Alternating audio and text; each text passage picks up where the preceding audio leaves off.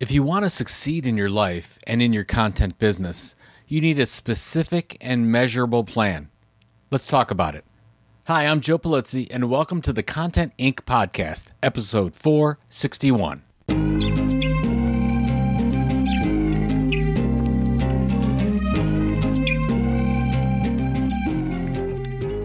I ran 2 years of track in high school. My event was the 1,600 meters, or the mile, and I had a goal written down that I worked toward for months: break the 5-minute mile.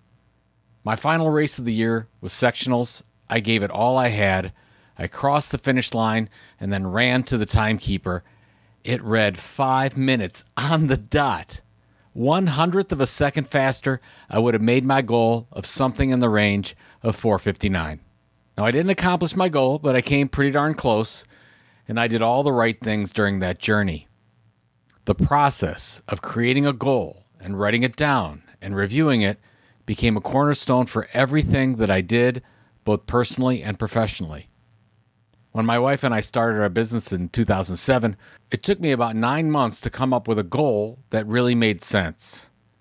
In January of 2008, that goal read, I sell my company for at least $15 million in 2015. I read that goal nearly every day, which helped me make the proper decisions to position us for a sale like that. Now, by the way, we didn't achieve our goal in 2015. It happened in 2016. The reason I'm telling you this is that I talk to content creators and entrepreneurs all the time, and hardly any of them have a big goal or exit strategy. A lot of them are just doing things. They have newsletters and YouTube channels and Instagram. They're creating lots of content, and most of them want to have a financially sustainable business. But this goal-setting process is pretty important, and everyone seems to be doing it wrong. So let's set some aspirational goals, what Jim Collins would call BHAGs, or big, hairy, audacious goals, from his book Built to Last and Good to Great. Here's what Collins says about BHAGs. A true BHAG is clear and compelling and serves as a unifying focal point of effort, often creating immense team spirit. It has a clear finish line so the organization can know when it has achieved the goal. People like to shoot for finish lines. A BHAG engages people. It reaches out and grabs them in the gut. It is tangible, energizing, highly focused. People get it right away. It takes little or no explanation.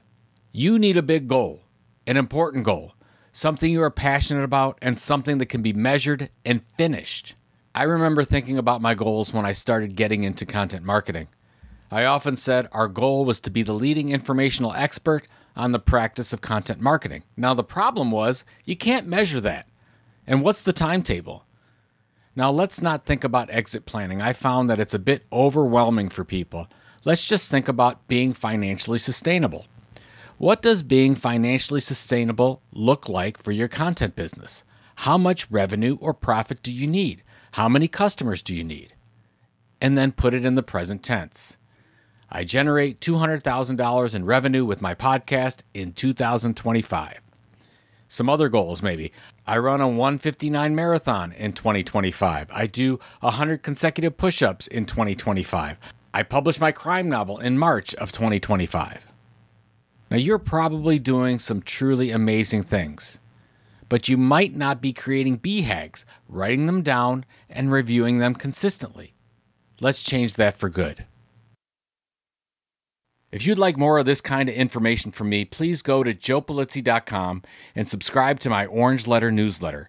When you subscribe, you'll get both my goal-setting guide and financial diversification guide after you sign up. This is Joe Polizzi. Remember, success in content comes from consistency, creativity, and community. Keep creating, keep connecting, and we'll see you next Monday. Stay inspired.